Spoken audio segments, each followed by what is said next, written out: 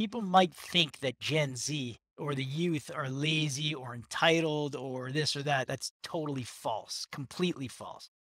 70 to 80% of our staff right now is Gen Z. We have 22 and 23-year-olds running critical departments in our company and doing a phenomenal job and working out better than, 30, 40, 50-year-olds. So I would say don't fall into that false sort of phrasing or methodology that they're lazy. It's absolutely not true. Welcome to RevOps Champions, a podcast designed for revenue professionals looking to advance sales and marketing initiatives through the role of RevOps within their organizations. In each episode, we feature leaders who are leveraging technology to drive operational efficiency, revenue, and improve the customer experience. Listen in and learn how to become a better RevOps leader within your own organization. Let's get started. Mark, I am so happy to have you here today with me for this episode of RevOps Champions. And a quick shout out to our new mutual friend, Ryan, for introducing us after you were on his podcast, Intentional Growth. I'm not sure how long after, but it felt to me like it was very soon after you were on his podcast. He sent me an email introducing me to you saying, you guys have got to get together. So glad to be here. Thanks so much for joining me. No, thank you for having me. Pleasure. Good stuff. Mark, let's dive right in because we want to try and keep these episodes as tight as we can. I want to start with, if you could just tell us, your career story up until today. Where did you start that led to you to where you are today in your professional career? You want to keep this short, you said? All right. Well, take as much time as you need. I guess I'll go back to university, graduating college. Actually, I graduated Bentley College, which is now Bentley University, back in 1992. And from there, it was the economy wasn't that great. So I had a choice of going to work for Staples, which many of my classmates went to do, for I think it was $24,000 a year, or go back to work in construction, which I absolutely hated. But I was making well over 40,000, and I could also do what I really wanted to do was become a sports agent. So I was a sports agent on the side, and I was a construction worker during the week. But that enabled me. My father, enabled me to travel, to go all over the world and build my business. So, right after about 2 years after, going to work for my father in construction and thoroughly hating it, I was full time in the sports business. So I'd built a pretty good business. I was representing, it was 7 NHL players at the time, and then another 35 minor leaguers. So National Hockey League is the top, and you're in Minnesota, Brendon. So I think you know what hockey, as we call it. That's right. You know what hockey's all about. So yeah. Got it. Yeah. So anyway, and then it happened in, I think it was 1998, where within 1 year's time, I had lost 2 of my top clients, lost or stolen, whatever it is, or, I fumbled them away, whatever it is, but I lost 30% of my revenue, like out of the gate. So, when you get a 30% revenue hit, you sort of look at the business itself and you sort of look at what you're doing and you question it, and you say, look, and then it was at the same time that I met a guy in the payments business, and payments is like PayPal or Stripe, and this guy he had about 2,000 clients. He was my age. We were about 28 years old at the time, and he was making about $30,000 a month recurring revenue. So I saw the recurring revenue piece, and I was like, wow, if you lose 2 clients, you really don't care. It really doesn't dent your revenue, your profitability. But the fact that I lost 2 clients hurts big time. And you didn't have to travel over the world, and you didn't have to run around everywhere. And what was once a glamorous business for me, which was the sports business, hanging around with pro athletes, was awesome, quickly became sort of a nightmare. And I made the switch. I made the switch to payments. So, so I jumped in the payment space and had a bunch of big successes in the space. I was able to sell that company and then launch another one with a couple other guys and sell my shares in that in 2006. And then in 2006, 2007, 2008, you remember those years, I think, Brendon? We all do. Yes. Yep. Very, very, very much. I took I'll call it all my winnings from my sale in 2006 at one of the companies that I helped found, and rolled it all into real estate. So I would, after that experience, I would say never go all in on something at the wrong time.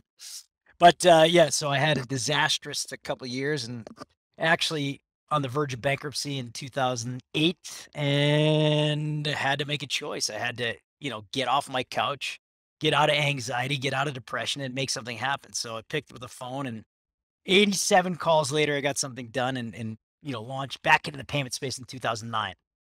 So for several years, from 2009 to 2016, ran a very successful, highly profitable business and sold my shares in 2016. Did very well, and then took a small portion of that, and in 2017 launched a digital marketing company with my business partner, and didn't roll all of it in, Brendon. So Uh, we've had huge well, success, and this year's been last year was phenomenal, and we're out of the gates very, very well this year.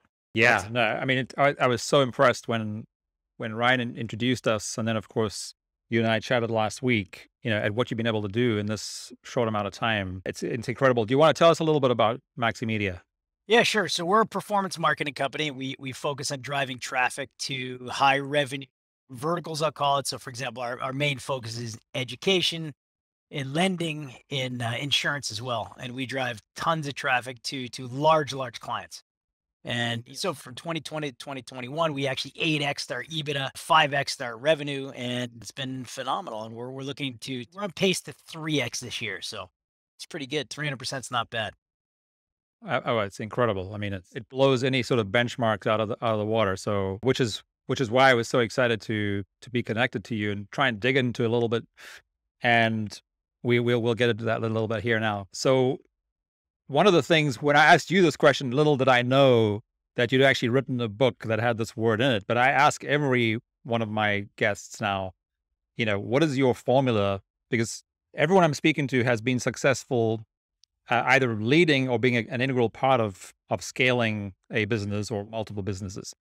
And I call, of course, that everyone has a formula. I'm seeing a lot of common threads in these formulas, which is great. But of course, I'm always looking for a little bit of a variance. Little did I know, of course, when I asked you that question, you'd actually written a best-selling book uh, called The Lucky Formula, which we'll get into in a little bit. And of course, you were so humble that you didn't even let me know how what a big deal it is or was. But I asked you, like I asked everybody else, what is your formula for success? And you shared with me 4 things that you think are essentially your formula for growing and scaling a successful business. Do you want to share with me what those are? Well, there's actually more than 4, but I actually have 20, but we'll start with 4. Right. Well, and this is kind of because when we spoke last week, I hadn't yet downloaded the Lucky Formula because I figured that was going to be the quickest way for me to sort of look at it a little bit. And I realized, of course, it's a little more complex, but when you're doing a 35 or 40 minute, show or interview, you kind of want to look at the big buckets, right? That's right. But I'm sure each of these have a lot of more detail. So look, the formula for a successful business, I think that's the question, right? The formula for a successful business is number 1, your people. And so I'll give you a story around that. So it was back after I came off my colossal mega failure in real estate, and we launched in 2009. So I launched a business called Evo Canada, and we grew it was March of 2009, fast forward to December of 2010. So about a year and a half later, we grew from myself, one person, to over 215 people in a year and a half span. And at that Wow. time, I would say that I really didn't understand how to run a business, even though it might on the surface look like it. I didn't really know how to run a business because I had my hand in everything. So I'm sitting at my desk in December 2009 with about 1,000 unopened emails, stressed out of my mind, and basically ready to hang up the skates, like we say in hockey. I was ready to quit the business. And, you might look at that and say how ridiculous that is, but, I started the business a year and a half earlier and I want to quit already. But the reason was because I was so stressed out. I didn't know really how to run a business at that size and that scale as the leader. I had done Mhm. it back in 2000, 2006. We grew from 3 people to 240, but I was just running the sales side. But now in this case, I was running everything. So the Mhm. first key to growing a successful business and a sustainable business is the people. I call it the entrepreneur's dilemma. So often, and it's in the book, and I think I coined that phrase. So I'm gonna take it, Brendon. I don't know if I did, but I'm gonna say I did. Well, But as far as I'm concerned, it's yours. all Yeah. right, good. But anyway, so the entrepreneur's dilemma is often a company or a founder thinks they need to be the center of attention, the center of focus, the center of everything, and understand and know everything that's going through the company. So that was exactly me. I needed to know everything in customer service and customer support, in sales, in operations, in legal, in finance, in every aspect of the business. So I was on every single distribution list. And I was just Hmm. overwhelmed and swamped. And, come to find out after hitting that wall in December 2010, and then seeking out a mentor, that the fault was mine, number one, because I didn't have the right people around me. I didn't have the right go-to people. So if you have to do everything, that means you don't have the right people. You should be doing what you do best, and that's what I learned over the years, right? So that's the first real way to scale a business highly successfully, is the right people. You should not have to do sales and marketing and customer service and legal and put the right people in the right place. But a question, Totally. Brendan, I often get is, okay, what about when you're starting out? You can't have those kind of people. Yes, you're right, but you have to work your way into it, right? You have to work your way Absolutely. into a position where you're doing what you do best, and let go of your ego. So another key factor is letting go of your ego. Allow Hmm. the salesperson or the marketing person that's better than you at that job to do their job. And when you let people do their job and you let people spread their wings, they'll, number one, be loyal to you. And number two, they'll do a great job because they'll love their job. So, but if you're hovering over them or you have your thumb on them, it's just not going to work out.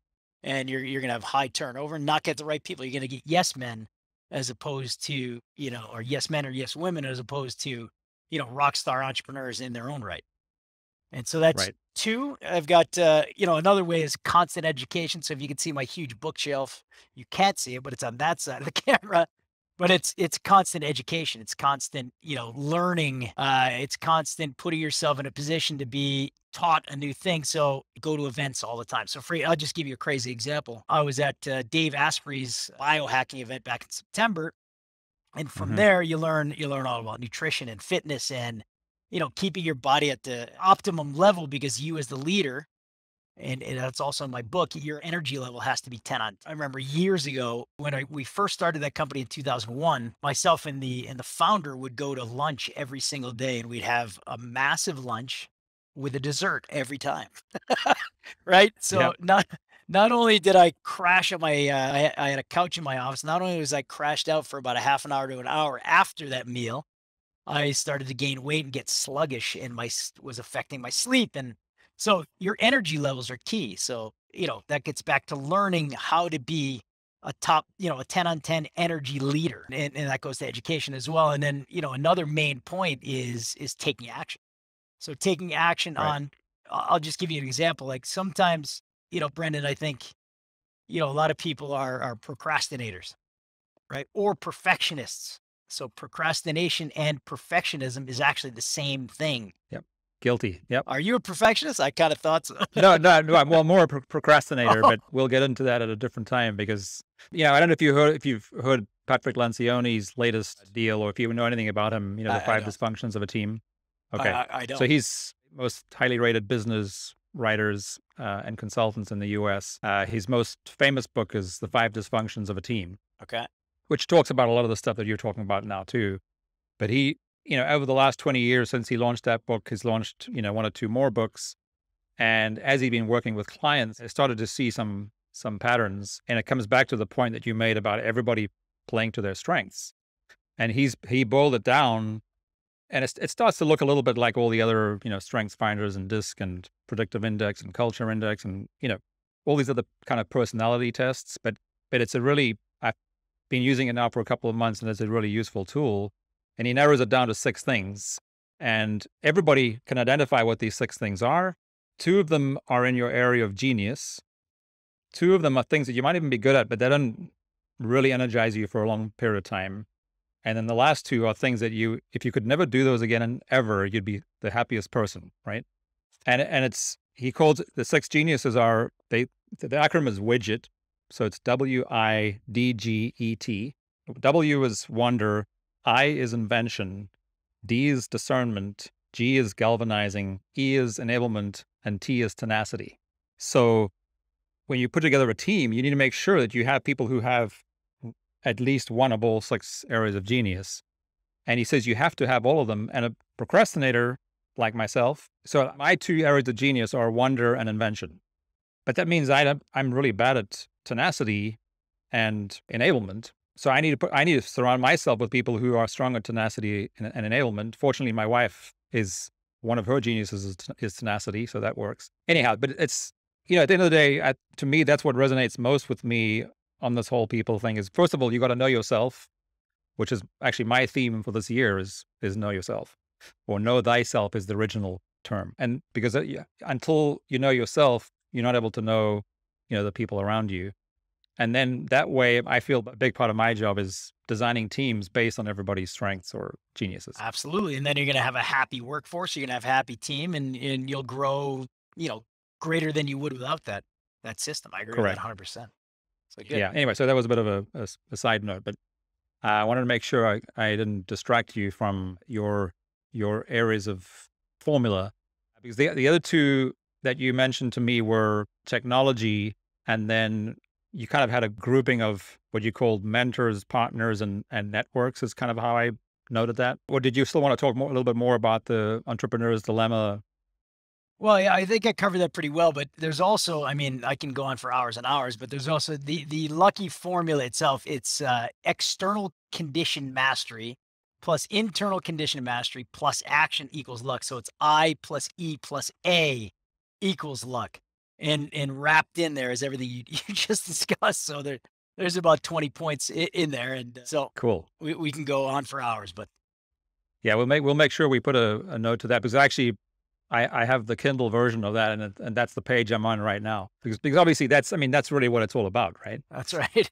So yeah, we'll make sure we share a link to that, the lucky formula. Awesome. Thank you. Good stuff. So tell me a little bit how you think about technology as part of the formula to successfully scale. Well, I'll give you just a small example. I mean, so I wouldn't say I'm a tech guy in any way at all, but I look for things to optimize my life. But one thing is I'd been introduced to Calendly about a year ago, and I didn't think that I needed it. I thought that, send me 3 times at work for you, Brendon, and we'll schedule a meeting. But after a while, and after being at, so I'm part of strategic coach with Dan Sullivan, and Oh, you are? yeah, I'm Oh, part well, of coach.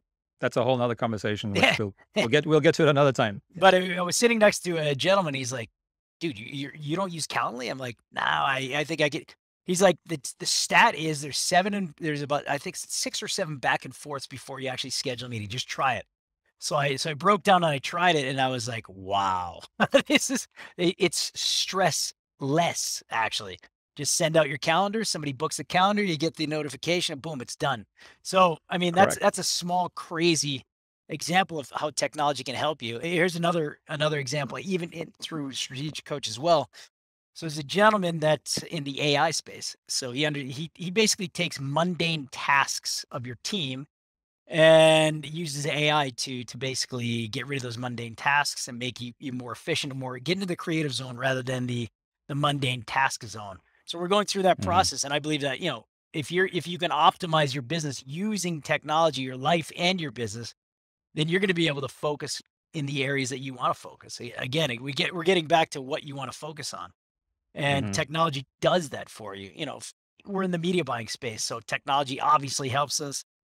Predictive algorithms help us. Media buying, any technology that can help us get the edge on our competitors, if you will, or get the edge to drive revenue higher. We definitely Hmm. use. So we're in that space. So I agree that technology. Every industry's got its own, let's say, tech that they can use, but I would highly suggest that anybody focuses on optimizing via technology and not be afraid of it. Yeah, absolutely. Yeah, I mean that's how we wrap it up here. Is we call it embracing technology. And people are, the audience of this show is probably sick of me talking about this, because the analogy I always use is, we moved from the Stone Age to the Iron Age, not because we ran out of stones, right? So evolution of humans always continues, and it's always been driven by technology.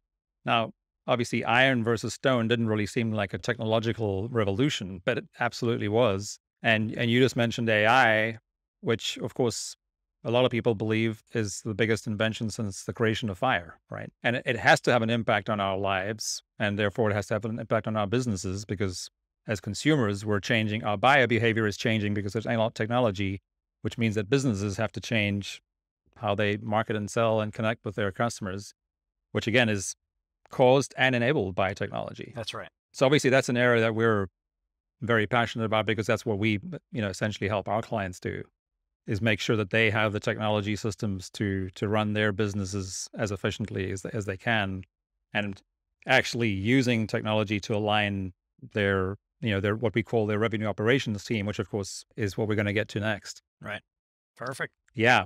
So let's move on to that. So to switch gears, I know when we first chatted, I wasn't sure how familiar you were with RevOps, but I'll ask you again. I mean, how familiar are you with RevOps, or at least the philosophical approach of RevOps as a go-to-market Well, model or strategy? let's put it this way. Prior to meeting you, Brendon, I didn't know about RevOps.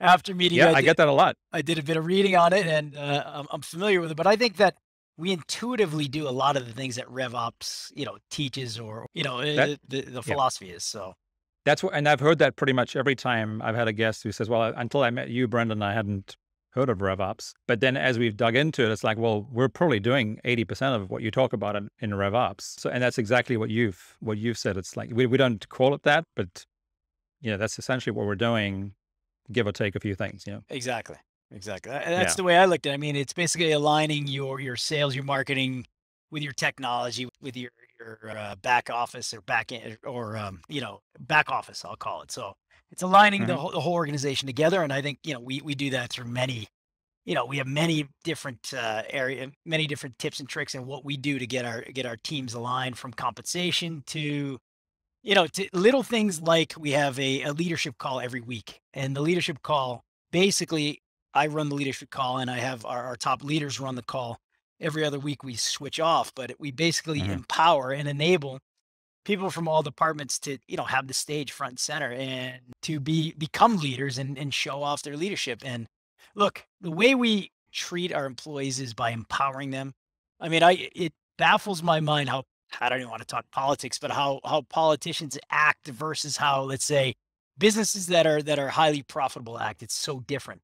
And hmm and in politics, you don't empower, you don't lead with positivity. You basically disempower and backstab, and that's absolutely not what we do whatsoever. So, we're aligning everybody together through empowerment, through positivity, through coaching, through teaching, and it just basically filtered through the whole organization. And I would say that's definitely why our revenues and our EBITDAs, had such tremendous growth. I mean, we've gone from, in a 2.5 year span, 4 employees to over 300. So I would say, we're probably using RevOps and maximizing all aspects of it. Yeah, and I think this is what's so fascinating about this, is because I think you and many other leading businesses who've been able to scale the way that you have in the last 5 years have just figured this out. But what a few people did is, like, we're seeing successful businesses doing this. What does that look like? And it's all, I mean, it's sort of back to this, formula question. I think what's happened is there's a community of us who are essentially creating this formula as we go, and we're calling it RevOps and revenue operations, because that's exactly. But what you said is, you're aligning your people, you're aligning your processes between those people in those teams. You're then aligning the data, so the metrics, KPIs, from the highest level business goals through what is sales metrics, what are the marketing metrics, what are the customer success or metrics, et cetera. And then the last piece is the technology systems that drive all that to make the people, the processes, and the data accessible, aligned, integrated, so that the leaders of the company or the leaders of the department can make better, faster decisions, right? Absolutely. Absolutely. So that's great to hear. And again, I like your unique take on how you explained that, because I think you're spot on. So let's keep going. So you said to me that you don't use the term RevOps, but why do you think that this is an important approach to have a model or a strategy like this? Well, I mean, we just went through this year end. So we went through our 2022 goals and targets. And each goal and target, requires specific actions from everybody in the organization. So if we're going to hit our target is they hit $100 million in revenue this year. And I think Hmm. it's highly possible. So if we're going to do that, Wow. our creative team needs to produce X amount of creatives. Our media buying team needs to be buying at a 50% ROI or ROAS, you call it in marketing. Our operations team needs to make sure that everything runs flawless. Our tech team needs to make sure. So we've got it all mapped out on, everybody's roles, responsibilities, targets from many different aspects like revenue, percentage ROI, number of, let's call it, widgets that are produced from the creator side. And we've got it all laid out. So I think that's RevOps, I believe, to a T. Well, yeah, absolutely, and that's of course the measurement part of RevOps is how you then use all that data as your scorecards and whatever to make That's correct. better decisions. Yeah, yeah. No, there was one thing that I wanted to pick up in there, but I'll come back to that. So moving on. So you've already shared a couple of challenges, Mark, but because we all know, yeah, those of us who've been there, and you and I talked about, the similarities of what happened to us back in 2008, where I shared with you also that my wife and I started a business in 2007 when we moved from Africa to Spain on the crest of the wave and started a real estate business, which of course, a year and a half later, we pretty much lost that business in 48 hours. And I was having all the same conversations that you were at that point, asking friends and family for advice, which of course is then what finally led to where we are today at Dynamico, because at that very time, it just happened to be one of the greatest opportunities and pivotal moments towards a more digital world, with the launch of the iPhone. Facebook became a thing. Everything was just happening right then, and we knew that small and mid-sized businesses were going to struggle to figure that out. Again, back to what I was saying earlier, as technology was now impacting how buyer behavior, how were businesses going to adapt to stay connected and be successful doing, marketing, sales, et cetera. So that's, we've been doing that now for 12 years. And the only thing that's really changed is the velocity of change of the technology. So it just becomes an even bigger need. But what I wanted to get to you was, you shared one or two bigger challenges, but any other challenges that you'd care to share that, along the way before you had the overnight success? Yeah. Well, every day is a challenge, but I'm going to say that I wouldn't say it's a challenge. So when you're growing a business, when we decided to blitz scale, right? So we call it blitz scaling. It's a book written Mm, by, it was the gentleman that wrote it. It's the founder of LinkedIn. Anyway, so Chris Ye, that's right. Chris Ye wrote it with the founder of LinkedIn. Anyway, so I read that book and I was like, you know what? We're going to blitz scale this business. We're going to do this. So we scaled very quickly from 4 to 30, and then from 30 to about 75, and then from 75 to 150, and from 150 to 300. But along the way, the challenges are you're going to hire the wrong people. You're definitely going to make some mistakes. And the quicker you grow, the more mistakes you make. So you have to make quick, fast decisions on letting those people go. If it's not the right fit culturally, if it's not the hmm right fit, energetically, and just energetically and culturally are the two key factors, then you have to move on. And hmm there's going to be fires burning all the time. Expect it and just make those hard decisions. So, a leader needs to be first a visionary, but they also need to make hard decisions and have those tough conversations.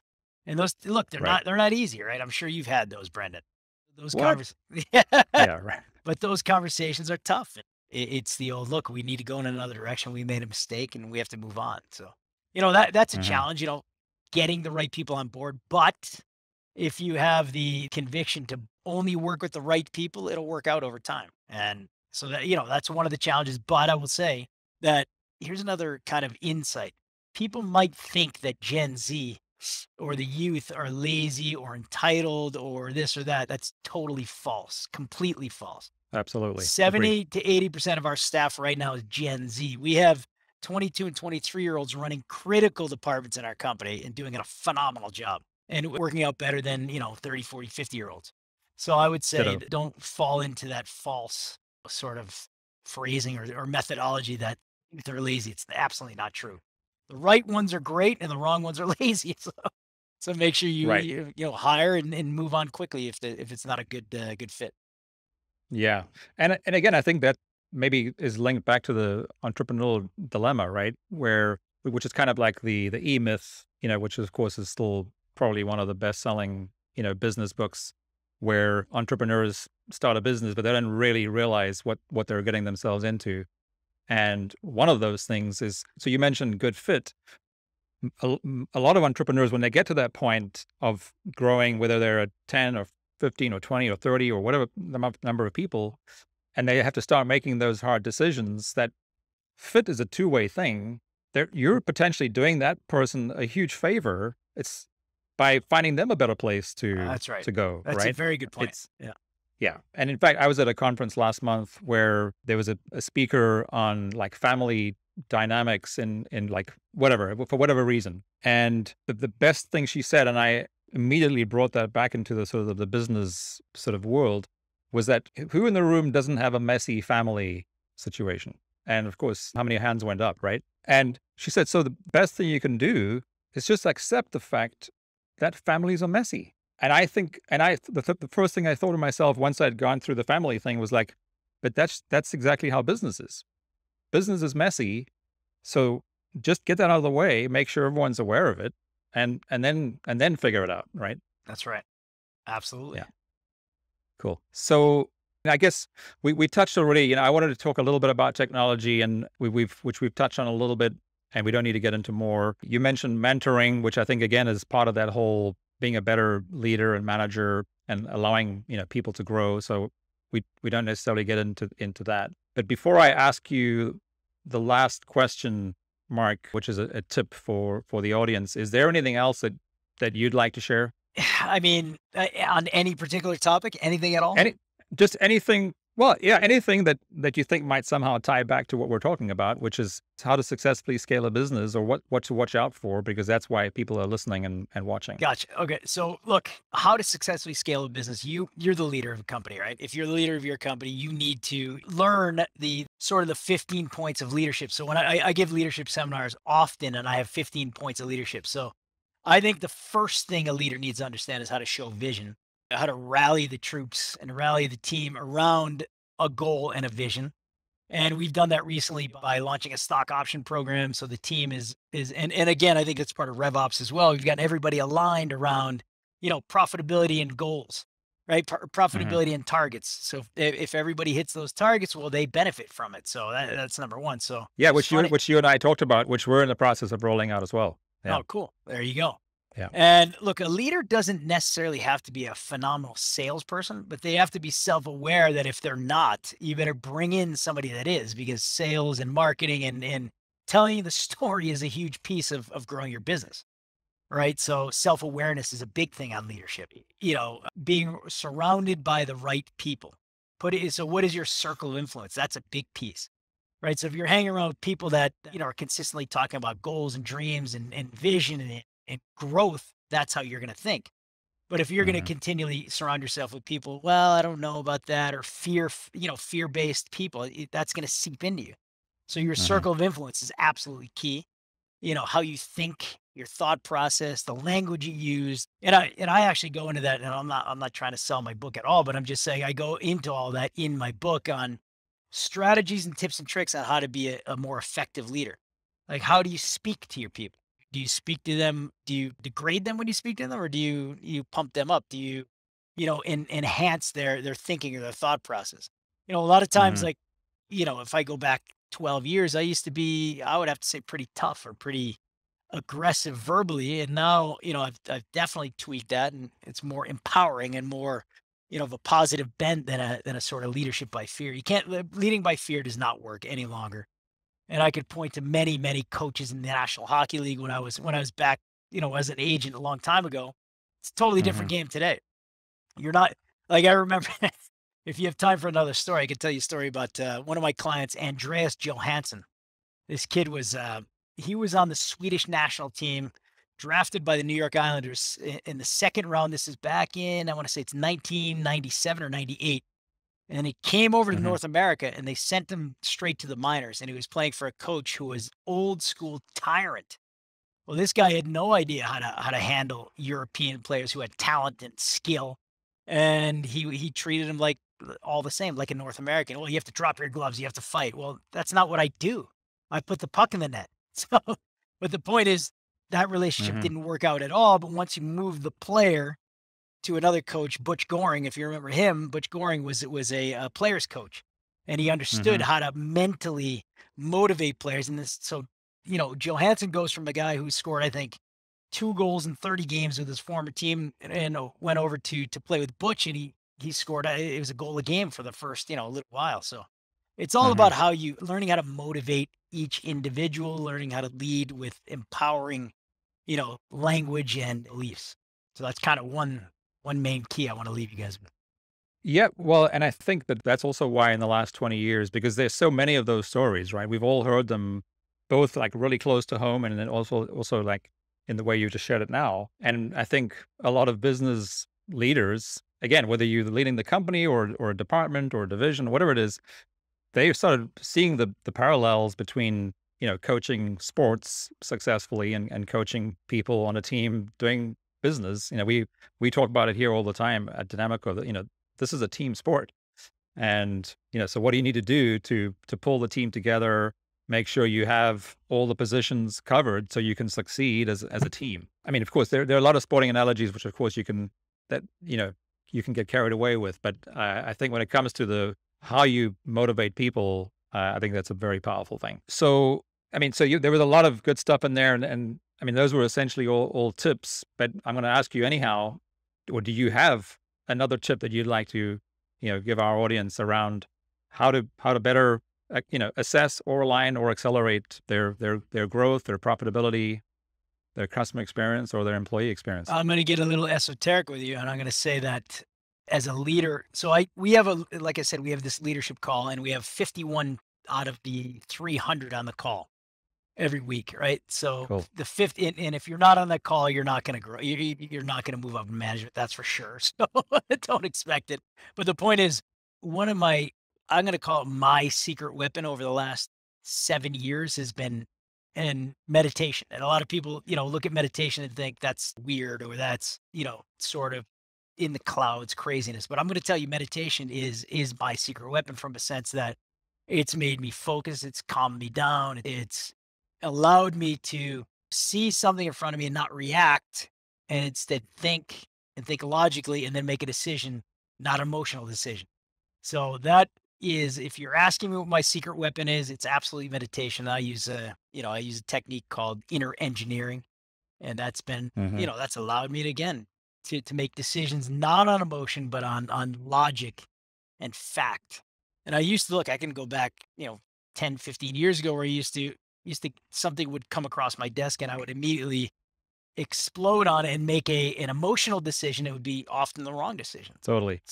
So, I mean, meditation has been a powerful tool for a while now. It feels like it's been at least 10 or 20 years since it started becoming a trend, and it only continues to grow. Because of that, you hear about different ways to achieve the same results from meditation, other than because when people haven't done it before, were like, what does it even mean? Do you go to sit in a quiet room and put your finger and thumbs together and kind of, but you hear more and more how people explain things like flow, right?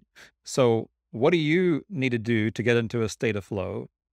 For some people, it's, I go for a run, or I go to the sauna for 25 minutes, and it's the things that I go through when I'm in the sauna, which is one of the things that I do. Or, whatever that sort of activity is. Like for me, snowboarding, I wish I could do it more frequently, but that's when I'm, in the zone. So there's lots of things you can do to have the same effect. That's right. So you look, you can go for walks, right? I'm now living in Florida. I was living in Canada where I had the same temperature as you did, so you couldn't often go for walks, but here I can go for Yeah. walks all the time. So walking, clears your brain. I mean, Steve Jobs spoke about walking all the time, and the founder of the Huffington Post, Ariana Huffington, Ariana. Yeah. she talks about walking and how walking gets you into a flow state. So walking is a great way to do that. Running as well, going to the gym, but also sitting in a quiet space and following your breath. That's another way to do it. I mean, there's many ways to do it, but I think, those 3 or 4 tips are great ways to get into that flow state. Yeah. That's a great tip. And of course, it's most helpful for the people who are running 100 miles an hour, right? That's right. That is their biggest strength, but their biggest weakness is that they're not patient enough to bring everyone else along for the journey. That's correct. Mark, that was awesome. Thanks so much. I'll make sure we share the lucky formula. And also, what is the best way for people to connect with you? I'm on Instagram. It's called Mr. Lucky Official. So at Mr. Lucky Official on Instagram. And actually, if I can leave you with a quiz, can I leave you guys Please. with a gift, your followers with a gift? So I've got a lucky Absolutely. quiz, I call it. So you can take the lucky quiz at theluckyformula.com/quiz. Again, theluckyformula.com/quiz, and that gives you that rates your lucky score. So it spits out a score between 0 and 100, and that's your lucky score. So how lucky are you? How successful are you? Or how likely to be successful are you is what it, and it gives you tips and tricks on how to increase your ability to attract or catch luck. Awesome. That's a great way to end this. Mark, thanks so much. That was a great conversation. I look forward to another opportunity to get together. Awesome. Brendon, thank you very much for your time. It was great. Yeah, take care. Thank you for checking out this episode of RevOps Champions. This show is powered by Dynamico, a HubSpot consulting firm, helping businesses level up the technology systems that power their ability to scale. If you enjoyed what you learned in this episode, make sure to follow RevOps Champions wherever you listen to your favorite podcasts. Or visit RevOpsChampions.com to get immediate access to all of the latest episodes.